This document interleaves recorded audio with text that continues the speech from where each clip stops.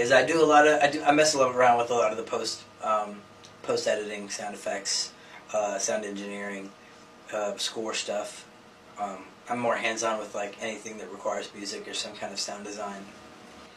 I think growing up, it was initially more about the fun, but like the more that we started playing around with like the process of filming and coming up with stories and like different kind of practical effects that we could use and then, you know, apply to like what we were filming, it started to feel like more like something that we can turn into like something bigger than just projects. Like we could build off of it, create a brand.